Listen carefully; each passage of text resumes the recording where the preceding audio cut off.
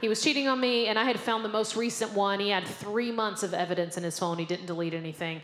And what I could have done is I could have confronted him in the middle of the night, right? But it had been 6 years, you know? So I needed to collect all the information so I could do it the next day at his job in public. So it's much easier now, okay? Because now we have AirDrop. You can just send that over real quick.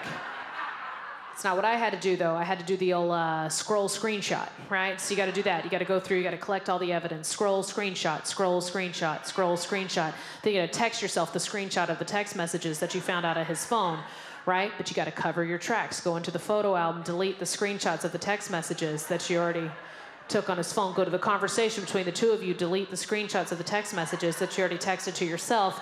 Don't forget the deleted album. Go in there. Delete all the screenshots of the text messages that you already deleted out of the album and out of the text messages. And I just bring this up to tell y'all how good it feels to be in a healthier place. Thank you.